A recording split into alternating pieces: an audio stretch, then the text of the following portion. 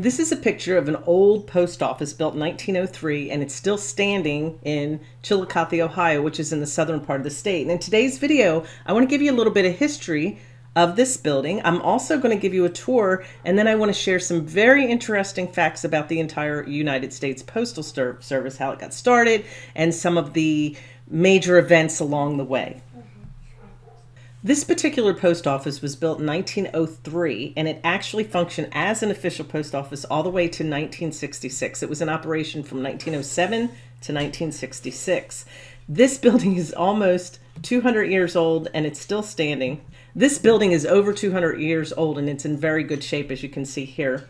The foyer is huge. This is an area where people, the public, were allowed to come, and they had to talk to the postmaster through the windows. Now, if you look through, you can see that there's a cocktail area. The new owners use this as a wedding venue, and they also have a prohibition bar that they've set up that they open on the weekends. And of course, all of the bartenders dress up from that time period.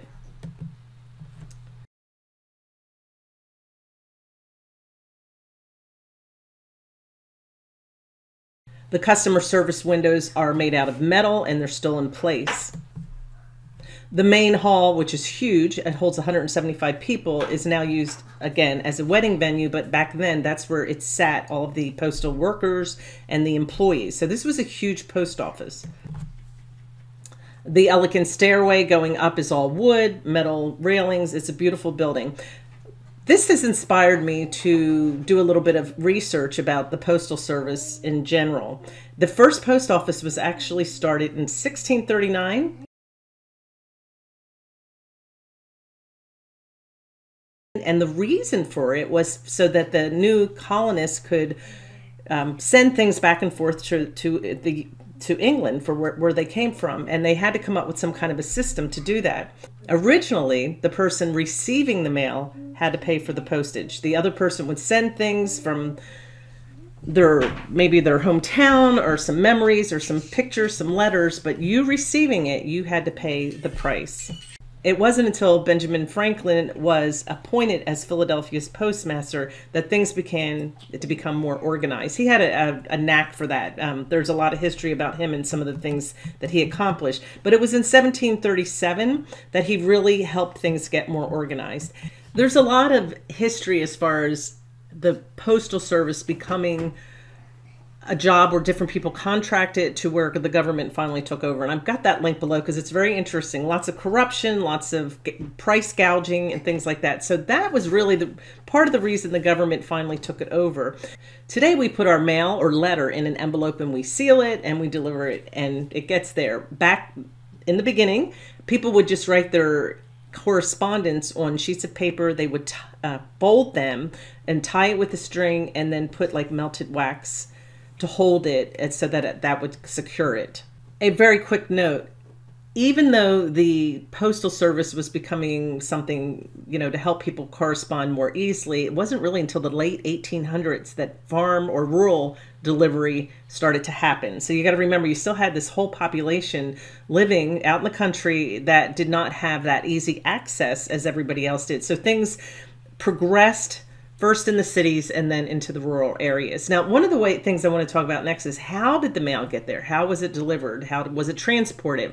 And originally it was transported with riders. They called them post riders. And these, usually men, would get on a horse and literally have a mail bag and deliver all of the mail. And this was the way it was done for a very long period of time. And you got to remember, back in the beginning, these people sometimes would get robbed of their bag. So it was a dangerous job during that time. We had post riders in the United States as early as 1673, and they would travel along post roads that the Constitution authorized and the federal government eventually created. So at first, it might not have been as easy, but over time, they did start creating roads for them to ride on.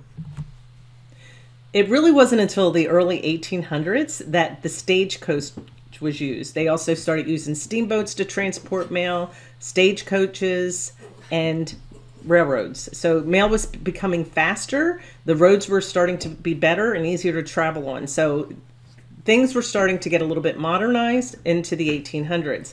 In 1860, they even started what they called a Pony Express. And this is where if you really wanted something fast, they would put it on horseback called the Pony Express, and things would get faster. It was costly.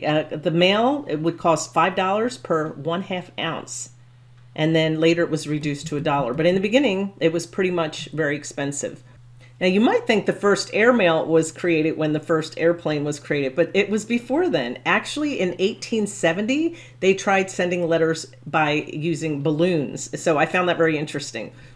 Well, I want to go back real quick to the post office where I showed you a tour. They actually had 2 big safes in this building, and I was very curious about why they had them there. But back then, they put valuables there. People would deliver or order some valuables or have valuables that they wanted sent by mail, and the post office would lock them up in a safe. And there was also a lot of more of their what they called the more valuable or special mail, and they had these 2 safes that they would lock them up at night.